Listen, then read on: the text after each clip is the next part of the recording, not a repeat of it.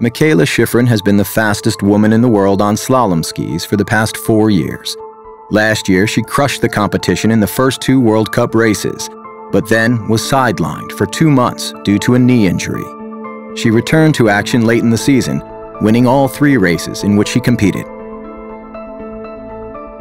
This past season, I considered actually one of my best seasons was because I felt like I made a huge step with my slalom. And actually I felt like I made a huge step with my GS as well, but I raced a lot fewer GSs than slalom and I wasn't able to really put the pieces together totally.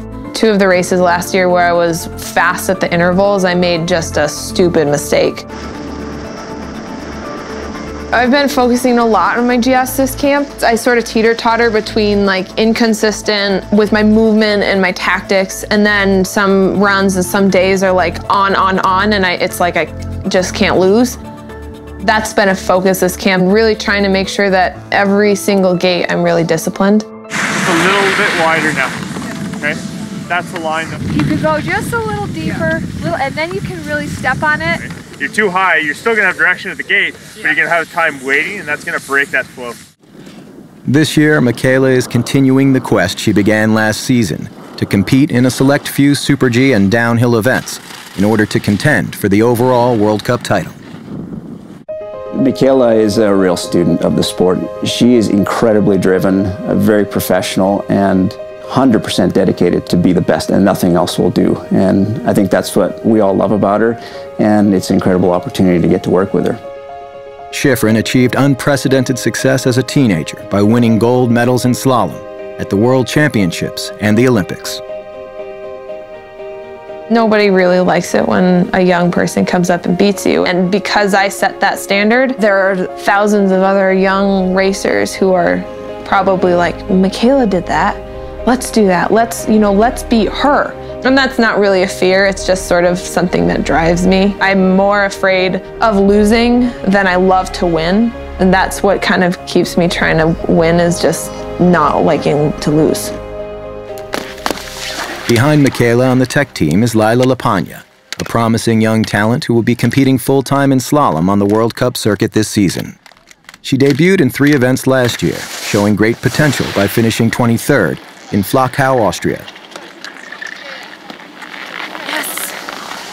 It's so fun. Doing a little bit of combination speed course, working on our flats and combos and keeping momentum and flow going, and seeing how close we can get to blowing out without actually blowing out, and trying to beat our times every single run. So we're racing against ourselves today, and so far it's been pretty good.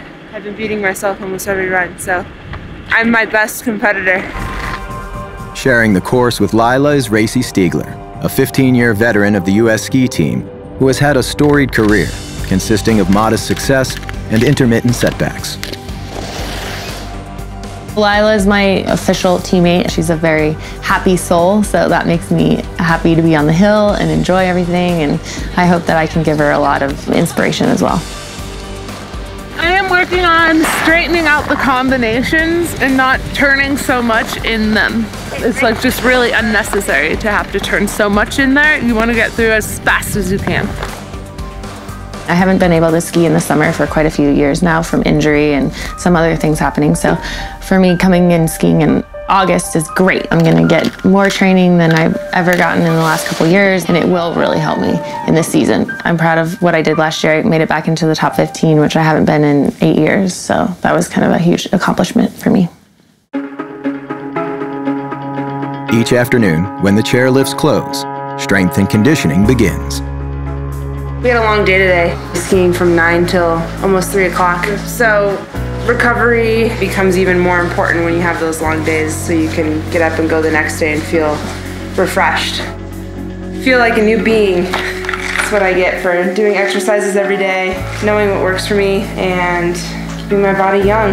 Gotta do them to offset all the hard training, so feels really good. I take a lot of confidence out of knowing I'm physically prepared. This side is the easy side for me, I guess. The working hard part is easy. It's the mental side that comes a bit harder.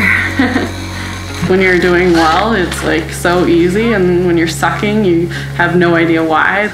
It's a very challenging sport in that there's no answers sometimes.